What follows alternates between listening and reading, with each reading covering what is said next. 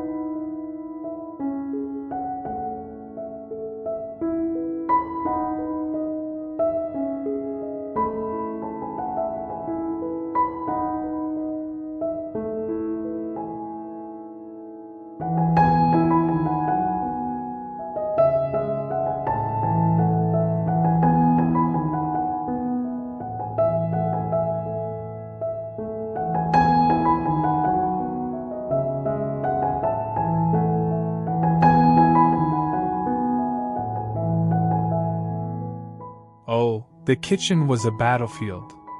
Grease thick enough to carve out with a spoon, food remnants stuck to the stove.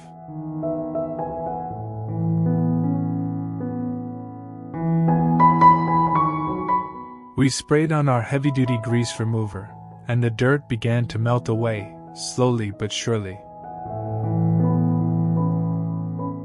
The son had been cooking here for years, surrounded by grime and clutter, just to make sure his mom had something to eat.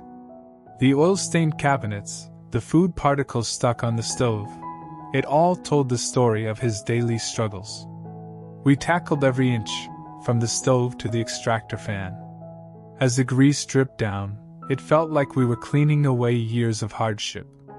And this wasn't just about oil and dirt, it was about love. The kind of love that a son has for his mother. He could have put her in a care home, but he told us, if I had done that, she probably wouldn't have made it this long.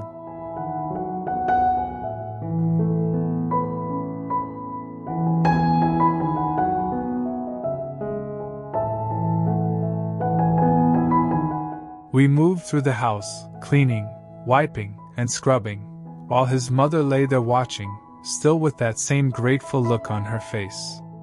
The son told us his mom's monthly medical bills are over 1,000 yuan.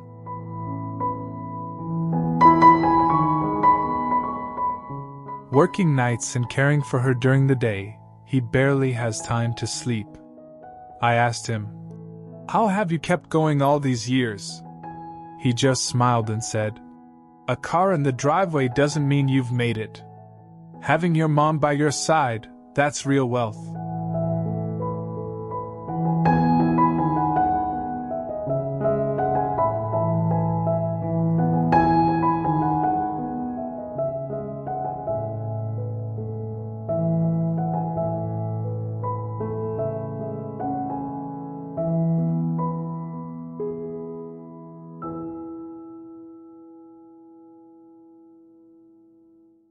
As we tackled the kitchen, I thought about how much he had endured. The extractor fan was so caked with grease, it could have been a relic from another century. The grime just kept coming off, layer by layer. The stove was a mess of old food scraps, but we got it shining again. I could imagine the son breathing a little easier, knowing his mother's meals would be cooked in a clean, safe space. And it made me think, how many of us keep our homes spotless for our loved ones? If you haven't cleaned up your kitchen in a while, take this as a sign. Get out that degreaser and get to work.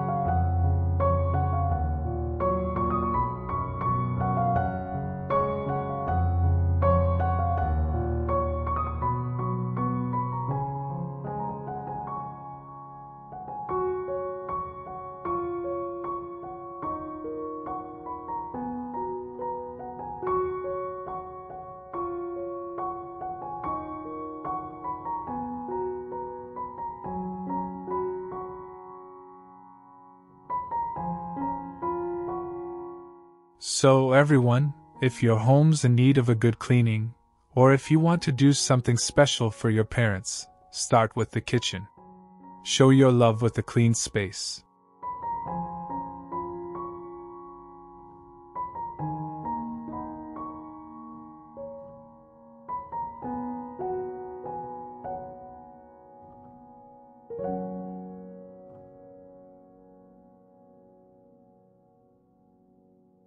Looking around, I realized that this house, though small and worn, is full of love.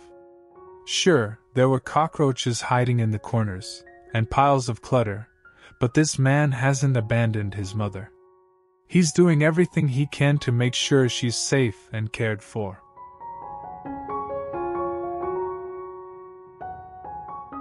You may wonder why he hasn't sent her to a care home. But when he said that if she were in one, she wouldn't have survived this long, it really made me stop and think. Can you understand that? That's love beyond words.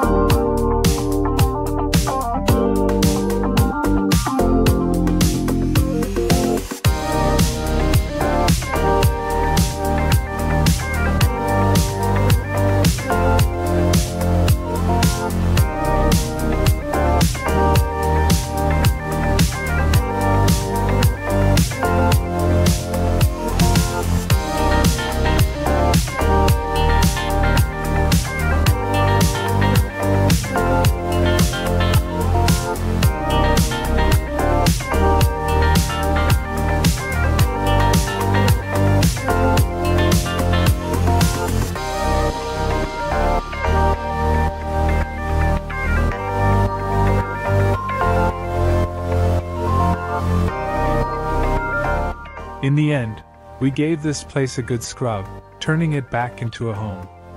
Hopefully, the clean environment will bring a bit of warmth to their lives. Watching the son's gratitude as he saw the clean floors, the spotless kitchen, and the tidy rooms, it was worth every bit of effort.